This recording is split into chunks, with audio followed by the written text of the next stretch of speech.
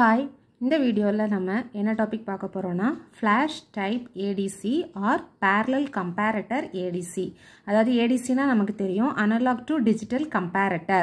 So இதுல வந்து நம்ம flash type பார்க்க போறோம். Parallel comparator னு சொல்லலாம் இல்லனா இத comparator type ADC னு சொல்லலாம்.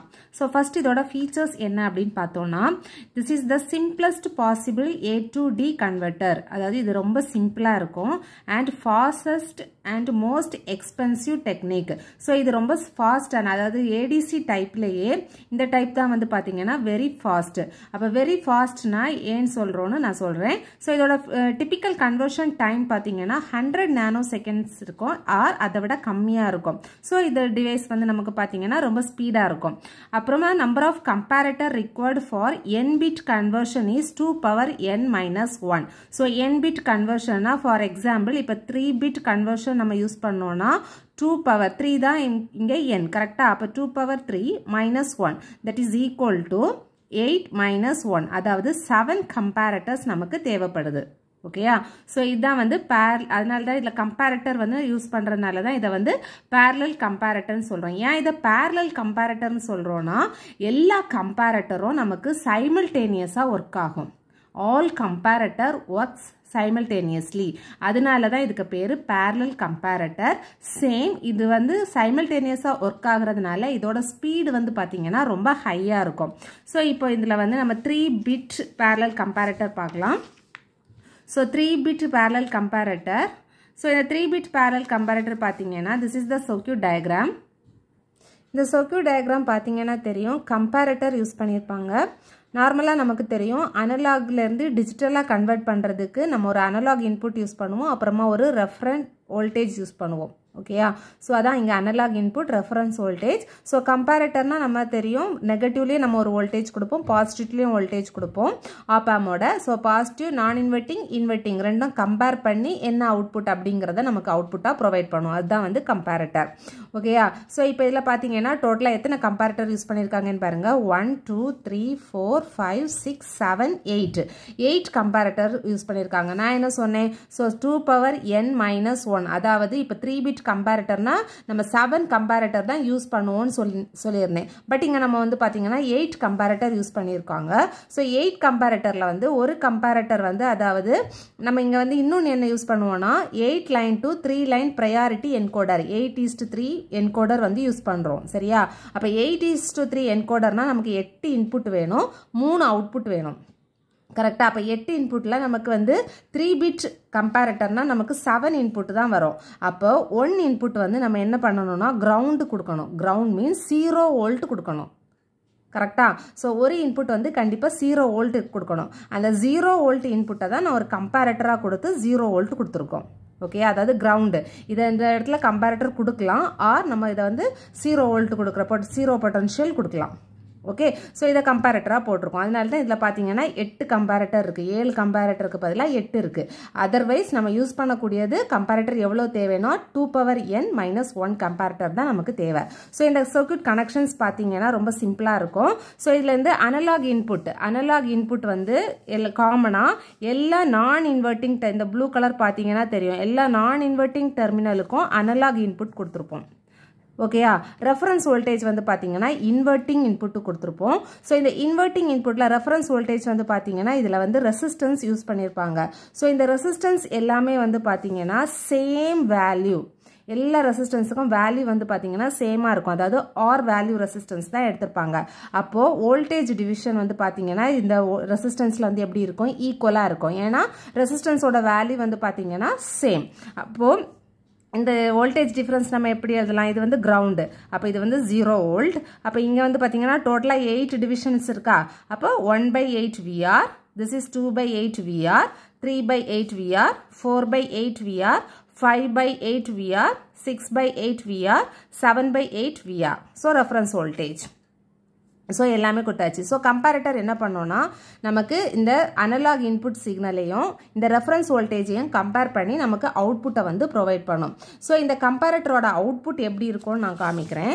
ஸோ இதுதான் இப்போ ஒரு ஃபார் எக்ஸாம்பிளுக்கு ஒரே ஒரு கம்பேரட்டர் மட்டும் எடுத்திருக்கோம்.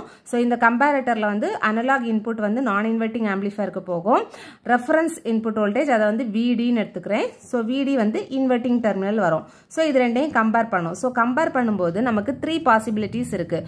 ஒன்று வந்து அனலாக் இன்புட் வந்து கிரேட்டர் தேன் விடியா இருக்கும், ஆர் அனலாக் இன்புட் வந்து லெஸ் தேன் விடியா இருக்கும், ஆர் ஈக்குவலாக இருக்கும். Analogue input is equal to விடியா இருக்கும். அப்போ அனலாக் இன்புட் வந்து கிரேட்டராக இருந்துச்சுன்னா அவுட்புட்டை வந்து நம்ம எக்ஸ்ன்னு எடுக்கிறோம். X value will be 1. Okay, analogue input less than விடியா இருந்ததுன்னா எக்ஸோட value is equal to 0. Analogue இன்புட்டும் இந்த விடியும் நமக்கு ஈக்குவலாக இருந்துச்சுன்னா நம்ம ப்ரீவியஸாக என்ன வேல்யூ இருக்கோ அந்த வேல்யூவையே எடுத்துக்கும். ஓகே, ஏன்னா இந்த ஆப்ரேஷனை வச்சு இதோட ட்ரூத் டேபிள் என்ன அப்படிங்கிறத வந்து நம்ம பார்க்கலாம். ஸோ ஃபஸ்ட்டு இன்புட் வோல்டேஜ், நம்ம இன்புட் வோல்டேஜ் அனலாக் வோல்டேஜ், அதுக்கப்புறமா ரெஃபரன்ஸ் வோல்டேஜ், இது ரெண்டையும் தான் கம்பேர் பண்ணோம். ஸோ இன்புட் வோல்டேஜ் விஏ கொடுத்துருக்கோம். ஸோ அனலாக் வோல்டேஜ் வந்து ரெஃபரன்ஸ் வோல்டேஜ் வந்து பார்த்தீங்கன்னா ஸோ 8 ஆம்ஸாக வரும் நமக்கு. ஸோ இதோட டிஃப்ரென்ஸ், இந்த ரெசிஸ்டன்ஸோட difference that is 0 to VR by 8, 1 by 8 into VR. இது வந்து ஃபர்ஸ்ட் கம்பேரிசன். செகண்ட் கம்பேர் பண்ணும்போது 1 by 8 VR to 2 by 8 VR, இது வந்து செகண்ட். தேர்ட் வந்து இதுலேருந்து இது வரைக்கும் உள்ள டிஃப்ரென்ஸ். அப்போ 2 by 8 VR to 3 by 8 VR. அதுக்கப்புறமா பார்த்தீங்கன்னா 3 by 8 VR to 4 by 8 VR, இதோட comparison. Then 4 by 8 VRலேருந்து 5 by 8 VR. Then 5 by 8 VRலேருந்து 6 by 8 VR. 6 by 8லேருந்து 7 by 8 VR. So அதுதான் வந்து இந்த இன்புட்டில் ஃபஸ்ட்டு டேபிளில் எழுதியிருக்கோம். ஓகேயா, ஸோ அவுட்புட் வந்து நமக்கு எத்தனை அவுட்புட்ஸ் வரும்? 8 கம்பேரட்டர் யூஸ் பண்ணுறோம். அப்போ 8 அவுட்புட் வரும். ஸோ 8 அவுட்புட்டும் எழுதியாச்சு. x0, x1, x2, x3, x4, x5, x6 and x7. Then 3 outputs. நம்ம 8 line to 3 line priority encoder use பண்ணுறோம். ஸோ 3 outputs இருக்கும். That is y2, y1, y0. Okay, so y0, y1, y2. இப்போ so first வந்து analogue compare பண்ணும்போது first comparator வந்து compare பண்ணும்போது that is 0, analogue input கூட compare பண்ணும்போது that is x0 value will be 1.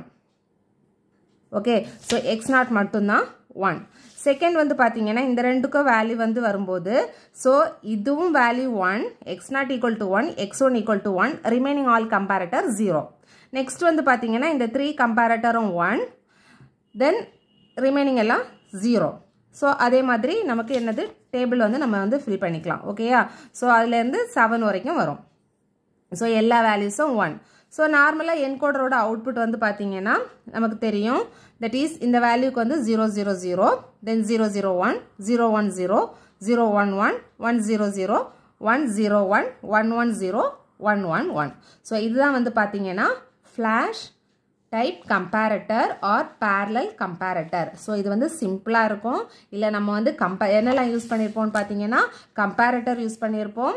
அது வந்து 2n-1 கம்பேரட்டர் யூஸ் பண்ணியிருப்போம். அதுக்கப்புறமா 8 line to 3 line priority encoders use பண்ணியிருப்போம். ஓகேயா, ஸோ இப்போ இதோட அட்வான்டேஜஸ் அண்ட் டிஸ்அட்வான்டேஜஸ் பற்றி பார்க்கலாம். ஸோ அட்வான்டேஜ், ஸோ இது அட்வான்டேஜ் பார்த்தோன்னா இது வந்து ஹை ஸ்பீடு. நான் ஃபஸ்ட்டே சொல்லிட்டேன் நமக்கு வந்து பேரலாக நடக்கும். சைமல்டேனியஸாக வந்து இந்த கம்பேரட்டர் வந்து கம்பேர் பண்ணுறது சைமல்டேனியஸாக இருக்கும். ஸோ இதோட ஸ்பீடு வந்து பார்த்தோன்னா ஹை ஸ்பீடாக இருக்கும். ஸ்பீட் எவ்வளோ சொல்லியிருந்தோம்? 100 naноseconds இருக்கும், ஆர் அதை விட லெஸ்ஸாக இருக்கும். ஓகேயா, so the typical conversion time is 100 naноseconds R less. Okay, so இதோட speed it is limited by the speed of comparator and priority encoder.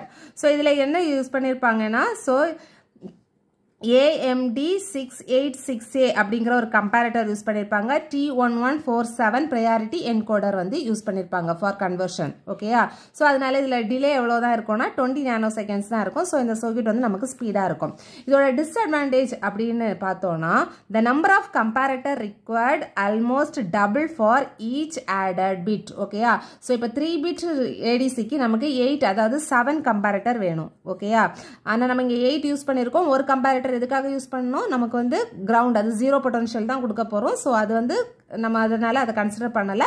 So 7 comparator வேணும். 3-bit ADC requires 7 comparator. That means 2 power n minus 1. அப்போ 4-bit நம்ம use பண்ணோம்னா நமக்கு எவ்வளோ வரும்? 15 comparators use பண்ணுவோம். ஓகேயா?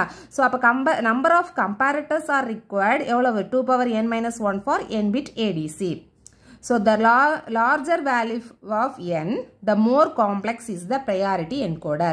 இப்போ value number என்னோட வேல்யூ வந்து இப்போ வந்து நமக்கு 4 16 இந்த மாதிரி கூட்டிகிட்டே போச்சுன்னா நமக்கு ப்ரையாரிட்டி என்கோடர் வந்து ரொம்ப காம்ப்ளெக்ஸாக இருக்கும். ஸோ இதுதான் வந்து இதோட டிஸ்அட்வான்டேஜ். ஸோ இந்த வீடியோவில் உங்களுக்கு ஃப்ளாஷ் டைப் ஏடிசி அதாவது பேரலல் கம்பேரட்டர் டைப் ஏடிசினா என்னன்னு புரிஞ்சிருக்கோன்னு நினைக்கிறேன். தொடர்ந்து வீடியோஸ் பார்க்குறதுக்கு நம்ம சேனலை சப்ஸ்கிரைப் பண்ணுங்கள். தேங்க்யூ.